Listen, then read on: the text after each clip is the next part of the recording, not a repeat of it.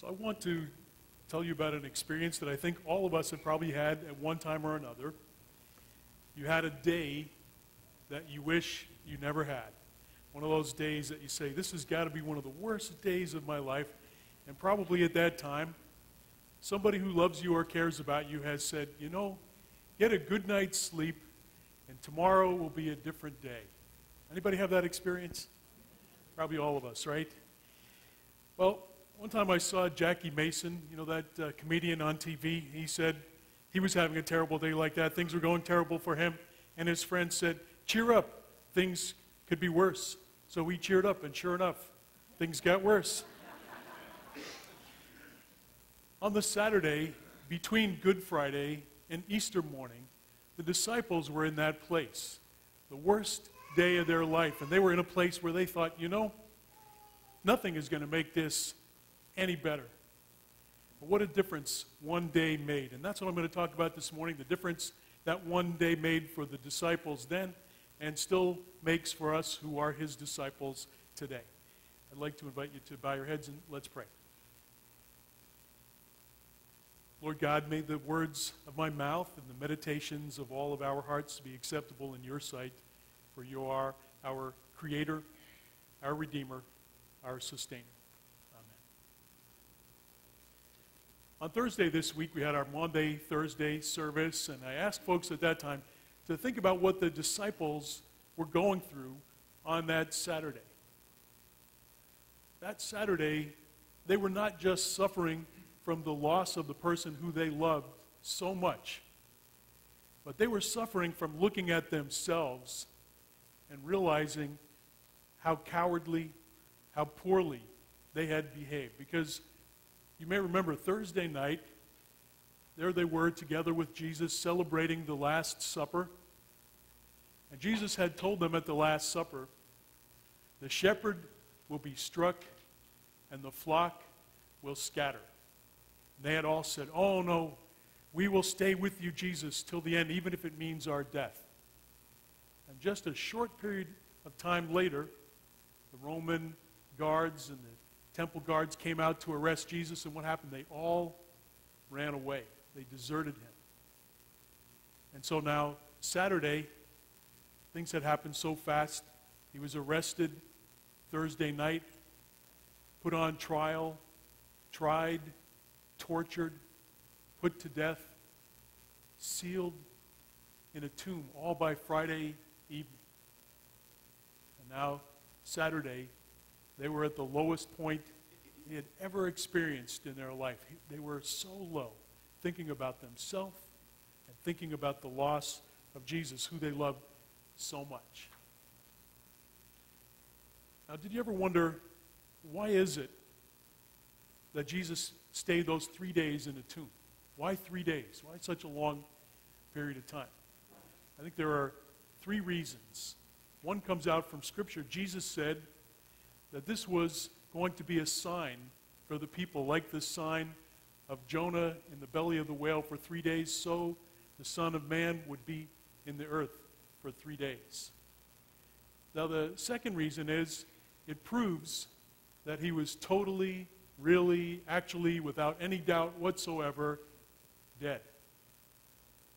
Now, this is important because we have to know that he was dead to know that he was truly raised back to life again.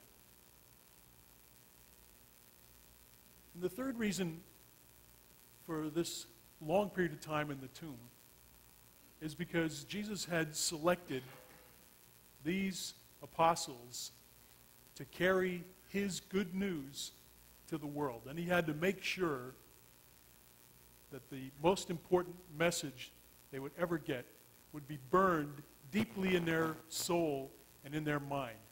And this time of their darkest depression, their worst time, when they thought about not just the loss of Christ, but their own weakness, their own sinfulness, their own betrayal, it burned that lesson into their mind, and they would never, ever forget it. Because what a relief it was when they saw Christ, when he came to them and showed them his hands and his feet. He showed them that he was alive. Not only was their grief at his loss taken away, but their guilt was lifted, because he told them he still loved them, and now he had a job for them to do. And so the resurrection changed everything for the disciples. It also took them from those who were disciples who also carried the good news of Christ to being apostles of the good news, eyewitnesses to the resurrection, and who were also disciples. So it was that moment that transformed them really from disciples to apostles. Now, an apostle is from the Greek word apostolos, which simply means one who is sent. But these apostles were not just sent with a message. They also were ambassadors, emissaries, representatives of God. They had the authority to speak for God, to write for God.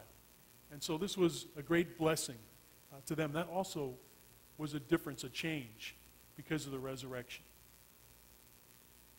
This week, as I was praying about the service and thinking about what was I going to talk to you about, I said, you know, what I really want to communicate to you is if one of our disciples, if one of the apostles was here on Sunday morning as our guest speaker on Easter, what would he say to you?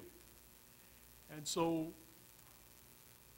I selected the Apostle Paul, and I looked through his letters to bring out to you Paul's Easter message. So if you're living in the first century in Athens or Corinth or Macedonia, and the Apostle Paul came and gave the Easter message, here's what I think he would say to you. Grace and peace to you from God our Father and from the Lord Jesus Christ.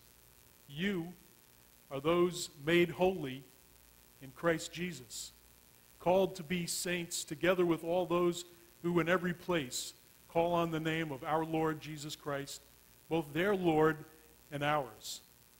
Blessed be the God and Father of our Lord Jesus Christ, the Father of mercies, and the God of all consolation, who consoles us in all of our affliction. Blessed be the Lord Jesus Christ, the Son of God and the Son of Man, the gift of the Father's unfailing grace, the promise of our deliverance from sin and death, our teacher, our example, our Redeemer. Blessed be the Holy Spirit, God present in us, around us, to guide us and comfort us, to put the fear of God in us, and in all things to lead us always closer to the Father. I'm delighted to proclaim to you this morning the Easter message. It is the same message that I proclaimed in Damascus, in Ephesus, in Antioch, in Athens, in Corinth, in Macedonia, and finally in Rome. My message is this, that in the name of our Lord Jesus Christ, there is forgiveness for our sins and acceptance as children of the one true God who always was and always will be, who made all that is, who knows all things, can do all things, who is over all things, through all things, and holds all things together. On Easter, we remember and celebrate what is the most important event from the time the first human being stood on this earth until now, the resurrection of the Lord Jesus Christ. Jesus' resurrection changes everything. It gives to us the promise of eternity. It gives us a purpose for living, and it gives us the ability to live a life of joy and peace. Look at your own life. What in your own life is more important than the promise that you would spend eternity with God in heaven? What is all of human history compared to the age and the infinity of God's creation? If we think of all the time from the beginning of creation, the Big Bang, to the present day, we think of that as one 24-hour day, then all of human history is less than a single second on that cosmic clock. Less than 1 second. The good news of Christ, made plain to us by the resurrection, is that the God who holds all of infinity, all of eternity and creation in the palm of his hand, makes us his true children.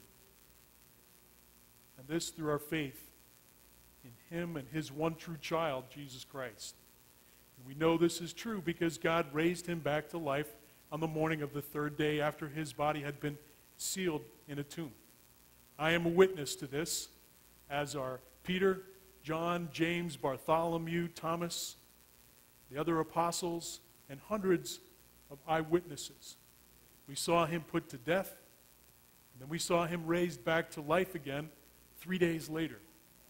We saw the wounds on his hands and feet. We heard him speak to us. We even broke bread with him and ate with him. At the Last Supper, Jesus taught us this: "In my Father's house there are many rooms. If it were not so, I would have told you. I'm going there to prepare a place for you, and if I go and prepare a place for you, I will come again and receive you to be with me, so that where I am, you may be also."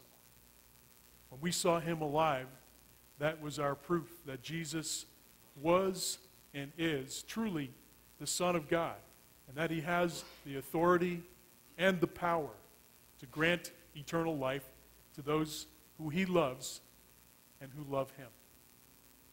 Because we have eternal life, that changes how we think about our life on earth. Before Jesus, when we apostles were all Jews, we agreed with King Solomon, who said, "Who knows if there's heaven for us or not, whether the spirit of man goes up or goes down? The only thing we know is this: obey God, work hard, and enjoy life as much as you can. And remember, God always watches you and has the power to punish or to reward." But now, because God raised Jesus back to life, our life has a purpose. Now it's much more than work hard, obey God, and enjoy life. Now it's building up our relationship with God in this life, knowing that that relationship is going to last into eternity. Jesus' crucifixion helps us to love God with all of our heart, mind, and soul, as God commanded us. For the death of Christ proves how much God loves us. For while we were sinners, he sent his Son to die on the cross as an offering for us. And the resurrection of Christ shows us how much God loves us, that he even wants us to be with him throughout eternity. God our Father is perfect in wisdom and knowledge and power. He loves us so much, and he gives us so much, especially life on this beautiful planet.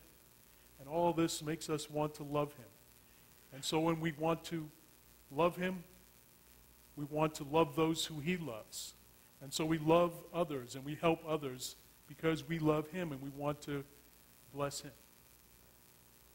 And our Lord has given us a great gift, the gift of life on this planet. And when we look at this life that we have in the light of eternity, and we realize that eternity is there for us and that God has given us this great gift, it helps us to live life in a better way. It helps us to look beyond the dirt and the grime of life to see that the beauty of heaven is just above.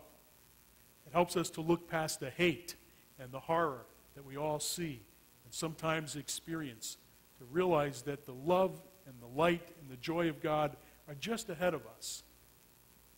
The resurrection of Jesus helps us to be thankful, truly thankful for every minute that we have on this earth, even the bad, not just the good. So rejoice. Be thankful. Jesus' resurrection gives you eternal life, the purpose for living, and an ability to live a life of joy and peace and love as you serve out the purpose that God has for you. So praise be to God, our Father, who is the Creator, who is the source of our life in Christ. Praise be to Jesus, who came to be for us the wisdom of God, righteousness, sanctification, and redemption. And praise be to the Holy Spirit, who reveals to us what God has prepared for those who love him. So stand forth stand firm in your faith. Be courageous. Be strong. And let all that you do be done in love. Oh, what a difference that day makes. What a difference the resurrection makes. Christ is risen. I say Christ is risen, and the people of God respond. Amen. Let us pray. Lord God, we give thanks and praise to you for the wonder, for the awe, for the amazement that the disciples felt as they saw the risen Christ. We pray, Lord, that a measure, a portion of that awe, of that wonder, of that joy might be in us, that we might be Easter people in a Good Friday world, going forth with the light of Christ in our heart and in our mind, today and always. Thank you, Lord. We pray this in his precious name.